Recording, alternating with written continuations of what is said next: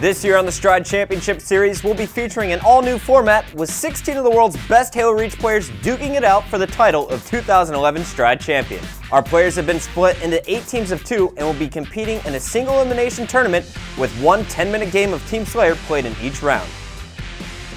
What's up, guys? Welcome back to the Stride Championship Series. I'm your host, Chris Puckett, joined in the booth by my Halo Reach commentators. We got Gandhi and Shockwave.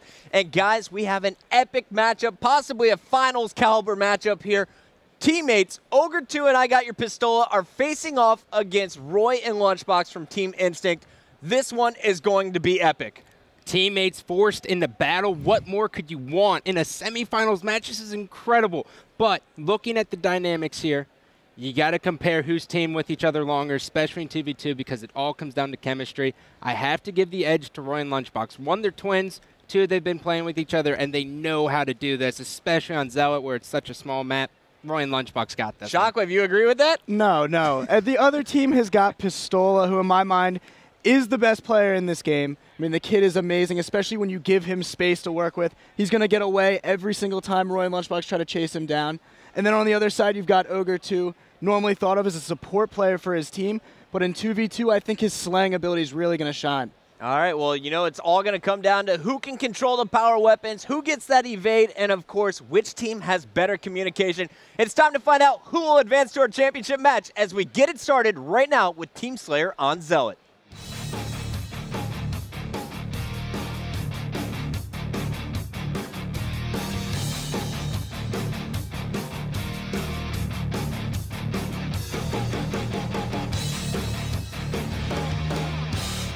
All right, so here we go. We are getting it started right now. It's MLG Team Slayer, the first team to 25 kills, and we are getting this game started right now with Roy. He's on the blue squad with his twin brother, Lunchbox. And I'm fascinated as that Roy did not go for the sniper off the break. We know the power weapons are extremely important in this 2v2.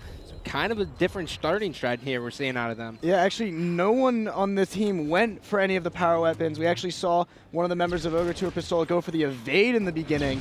But it's a little interesting strategy you see here. Roy now getting control of this grenade launcher, hopefully being able to take out some kills. Right now, Roy trying to come up on I Got Your Pistola. Ogre2 is right there with the sniper, waiting for Roy to poke around this corner. And it looks like both players just waiting for each other to walk into their reticle. Ogre2 brought down to red health, but he's able to escape away from Lunchbox. And it looks like right now, we got the blue team with top control. And you're just seeing how they know they're just playing against their teammates. He knew what Ogre2 was going to do because he's seen him do it in so many situations. Kind of unfair. Yeah, and I really wonder if that's going to come into play. I mean, they are teammates. They've definitely practiced against each other, with each other a whole lot. I feel like there's going to be a lot of issues where they're going to know exactly the moves that their teammates are about to make. Nice shots by Roy, taking down I Got Your Pistola, tying up the score at 3 apiece. Ogre2 has done such a great job of staying alive, finally being cleaned up there by Roy. But he held that sniper for a good minute 30. And Roy, though, Sky, he's really just been dominating with this grenade launcher and moving around the map wherever Lunchbox is calling out the opponents. He's just trapping them and just being a huge distraction. I've never seen a player willingly sit ring 2 and use the grenade launcher the way he's doing. Very interesting strat from Roy. We got Lunchbox being taken out as well as Roy. It looks like Lunch now coming off the spawn. Roy with 4 kills is going to lead all players at this point. But they really need to get up top. It looks like Ogre2 and Pistola trying to make their way through the portal. Now Pistola jumping out with that grenade launcher. We're switching our screen to Ogre2, who has red health, no shield, and a sniper to work with.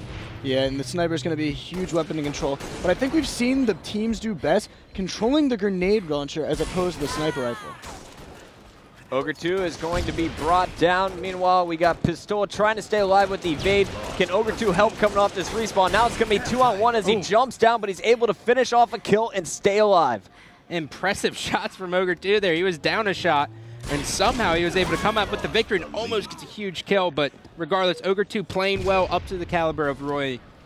And he just dropped 2 shields with that grenade launcher shot, but Pistola was nowhere near to clean up the kill. Now Pistola taking fire from Lunchbox, who had that sniper. He has half health. Ogre2 is going to be cleaned up with a nice charge from our blue team.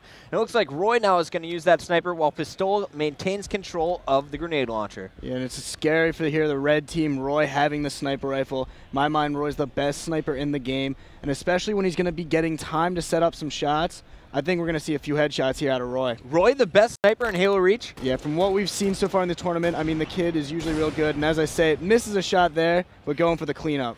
Hit Ogre2 once in the body. Pistola steps in, trying to save his teammate. It's a one-on-one, and Pistola is going to win that DMR battle with the beatdown. Now he'll have that grenade launcher to work with. Roy's face of disappointment right there.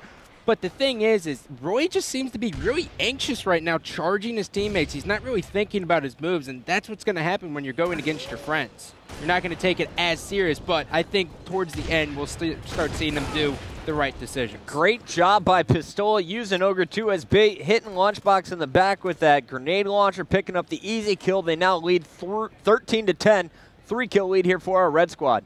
And I'm a little bit confused that charge by Lunchbox. He should have known, especially with the communication those twins usually have, that Pistola was on the spiral staircase with the grenade launcher and a sniper rifle. I'm surprised Lunchbox charged in to try to help on Ogre2 right there. We got a pinch here. Lunchbox trying to get away, getting double teamed. Perfect execution from our red squad. And Roy is just kind of hanging out ring 2 and leaving his brother out to dry. I believe he has the sniper in his hands currently, which means that he's trying to bait his brother, but he's just not getting in a good enough position. Yeah, he's got to get up top because I got your Pistola and Ogre2 just freely roaming around up there. They spotted Lunchbox top middle. He's trying to be bait for his twin brother, who has that sniper sneaking up from the red landing. Not the best decisions right now from this Roy box squad. I'm kind of upset I picked him to win because Roy is just not being aggressive with the sniper. It's not a characteristic we see often from Roy. It's all right, though. We've only gone 4 minutes, 40 seconds. It's only a 5-kill differential here. We're going to 25. Lots of time for our blue team to get their stuff together. Here's a one-on-one, though, between Pistola and Lunchbox. Is going to win that with a nice beatdown and pick up the double with the grenade launcher shot on Ogre2. Box is helping his team get right back in this one. Yeah, right as you say that, Scott, he goes Lunchbox going huge, picking up the double kill. And now we see both power weapons in the hands of Roy and Lunchbox. The thing is they're going to need to be close together to make sure that there's no any sneaky kills by the red team.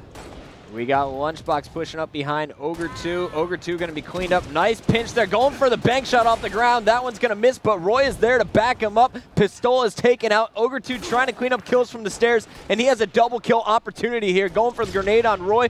Roy with that nice evade gets out with the sniper rifle. This is huge, but Pistola is here on the ground, and there is the no-scope Lunchbox helping him out to finish the kill. It's 17-15 with Ogre2 and Pistola on top. Ogre2 going for a second kill in a row here, making it an 18-15 game. Absolutely ridiculous player out of Roy, but Ogre2 answers, and now he has power weapon control as Pistola has the sniper. They're sitting pretty. Yeah, with both power weapons, you're going to think that they're going to be able to run away here at the end of this game. Roybox is really going to need to pull something out here and get a clutch double kill if they want to come back. 18-16 though, just a 2-kill game. This one could go either way. Pistola was taken down, so that sniper will be down for the blue team to pick it up. Meanwhile, you got Ogre2 using the grenade launcher, trying to force his opponents to back up in the middle, while Pistola's trying to get an angle on Lunchbox, who's sitting pretty top mid. And Ogre2 is just going to play this smart. He's been through so many 2v2s in his career that he knows if they have the lead, so you play it slow, they have to come to you eventually, and then he booby traps him with Pistola. Guaranteed kill. Now, Chris, at the start of this, you mentioned that Ogre2 is the greatest player of all time in the Halo series. And a lot of people may not know this, but Ogre2 is also regarded as one of the best 2v2 players in the world with his twin brother, Ogre1. They did not lose a single 2v2 in any competition. Yeah, that's a huge point to make. Ogre2, one of the most epic 2-on-2 players ever. Like you said, they never lost ever in competitive play 2v2. And it's kind of funny because it was with his twin brother. So you think Roy, Lunchbox, the new twins, but no, Ogre2 right here showing his slaying ability and his dominance in the 2v2 game here with Pistola. Look at this angle. He's getting on Lunchbox. 2 free shots, but Pistola is also on the ground. Neither of them have an angle to finish off the kill. Ogre2 taking some melee damage. Roy's going to get out of there with a nice evade, but Ogre2 somehow survives his own grenade and gets out with red health. Pistola being taken down, so it's all tied up at 18s here. Lunchbox versus Ogre2. Lunch with that evade, getting out of there. But Ogre2 is able to sprint away and check out Lunch, using that evade to catch Ogre2 off guard and take the lead 20-18. Lunch is such the difference maker right there. I love the use of evade. It's so fun just to pick up. You can go whichever direction you want, and Lunchbox showing how to effectively use it in this 2v2 setting. Fastest way to move around the map is with that evade. You got Lunchbox trying to stay alive, bottom middle. He's going to be cleaned up. Roy spotting 2 players, gets the nice quick headshot there on Pistola.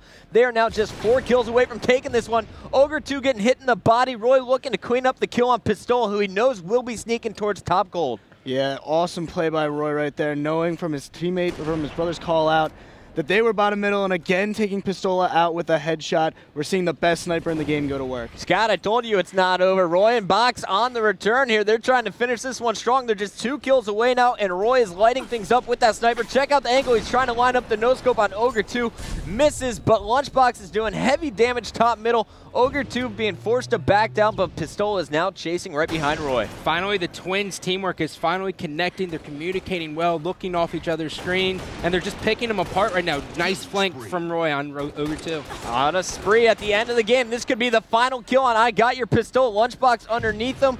Pistola having to play this one super careful. It's a one-on-one. Pistola dips out. Ogre2 on the flank right behind Roy. Roy chasing down Pistola rather, but it looks like both players able to get away. Yeah, kind of incredible play right there.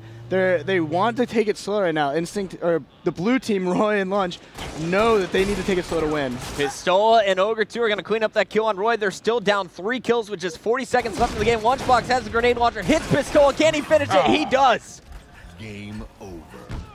So Lunchbox is going to clutch it. Roy and Lunchbox take out their teammates, Ogre2 and I Got Your Pistola. Scott, you didn't think they could come back. I didn't. I mean, I picked them to win, but when they were down 6 kills, I just counted them out. But, you know, it was that big push for the power weapons. We saw Lunchbox cleaning up the final kill with that grenade launcher, using it effectively. It's so important to control the power weapons in 2v2. Yeah, and another really interesting thing to note, we talked about it, the support players on each team going huge. You had Ogre2 with the Ogre2 Pistola team, and Lunchbox teaming with Roy, Lunchbox going off. I mean, we saw Roy with the killing spree at the end, but Lunch, I think, was controlling for the most part of that game, especially with the evade halfway through the game, really controlling the entire map. I think he was the key player here in this match. Roy definitely earns my MVP for that match, getting the killing spree late in the game with some of those clutch headshots, amazing sniping we saw out of all players, but Roy really shined for me.